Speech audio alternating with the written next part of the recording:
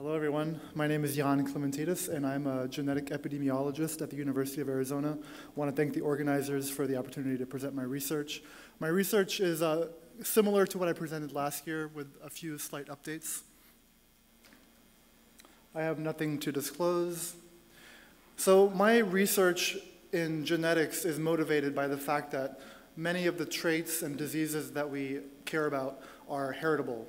That is that they're traits that are passed down in a family.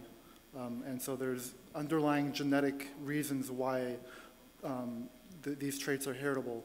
And so for lipedema, there's pretty strong indications that lipedema is heritable by looking at family studies and by looking at more anecdotal cases in which it's very hard to lose lipedema fat through diet or exercise. So what I set out to do is to try to identify the specific genetic or genes that are causing lipedema.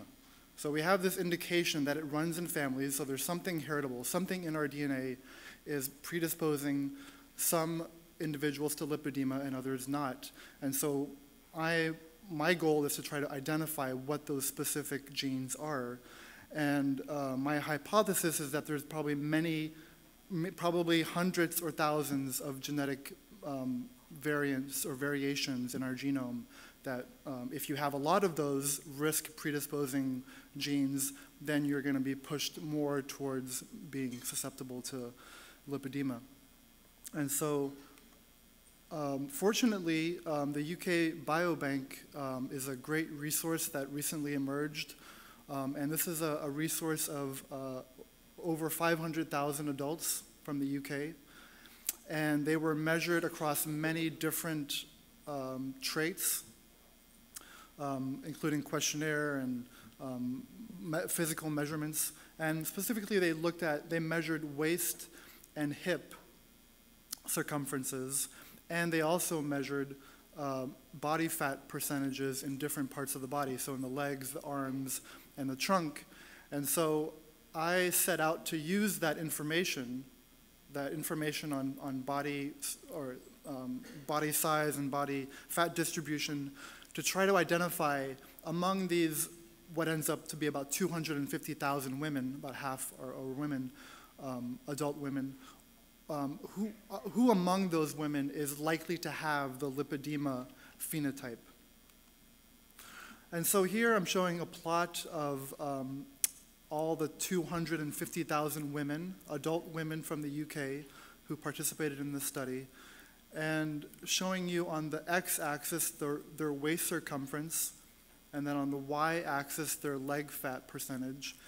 And you can see that there's kind of a bulge in the top left, so that there's a group of women who have a high proportion of leg fat for a given waist circumference.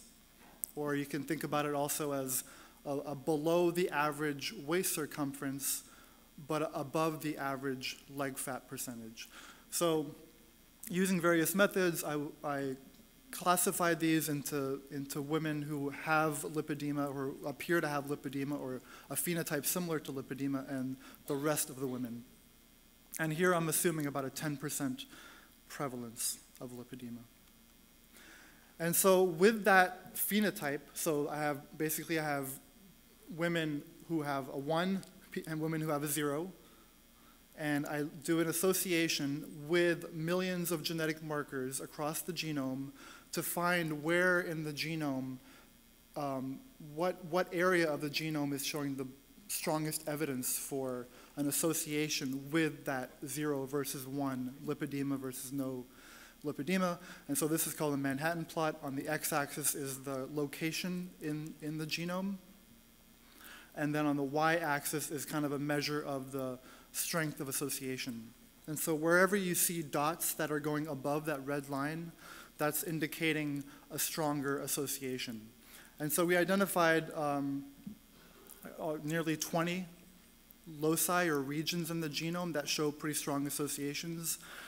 And thankfully and interestingly, a lot of these, or some of these, have previously been identified for genetics of waist-to-hip ratio.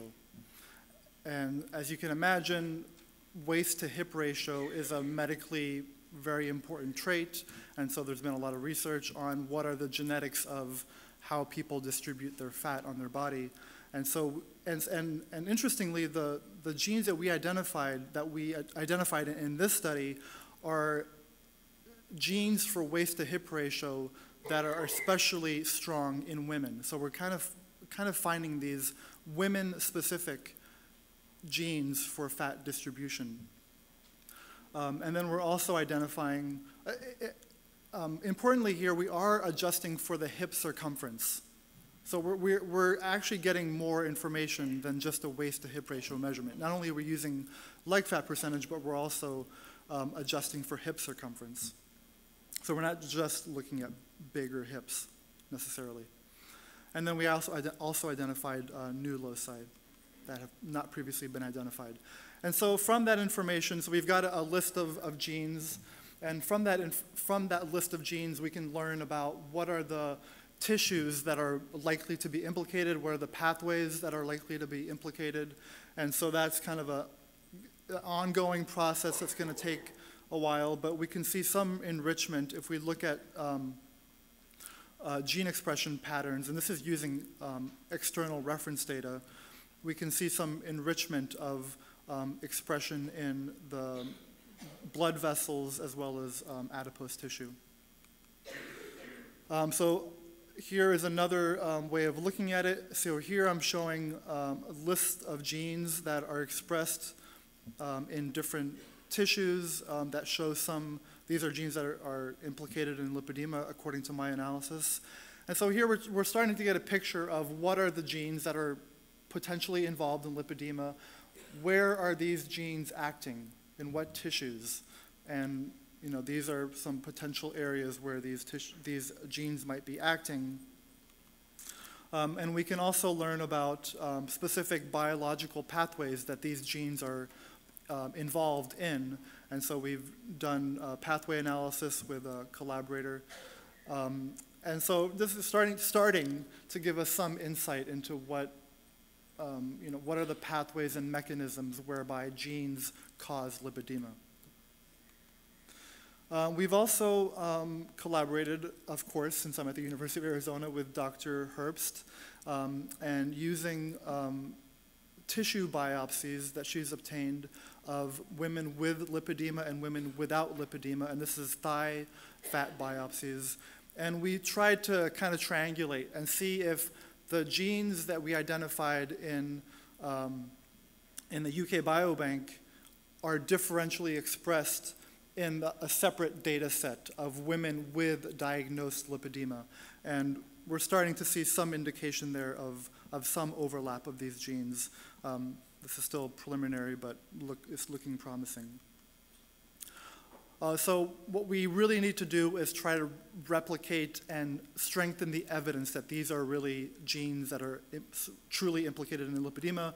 And so we have several replication efforts ongoing to try to just strengthen the evidence. One of which, in collaboration with Dr. Herbst, is that we're trying to get people who have done 23andMe or Ancestry DNA to upload their genetic results. You can go to treat.medicine.arizona.edu, and on the resources page at the bottom, there's a link where you can participate in a questionnaire and upload your raw genotype data that you can download from 23andMe. So if you've done 23andMe, you can access that raw genotype data, your raw genotype data.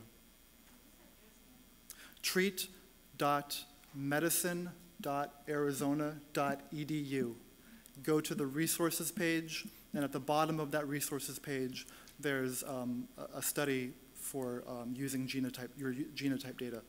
So if we can just get a few hundred women with lipedema and your data, we'd be well on our way to strengthening the evidence of these genes. So really quickly, what we want to do here is we want to identify genes that will tell us about the physiology and the biology and inform therapeutics, but I think also we can better predict an individual's risk. So I'd like to thank my collaborators and, importantly, the Lipedema Foundation for funding. Thank you very much.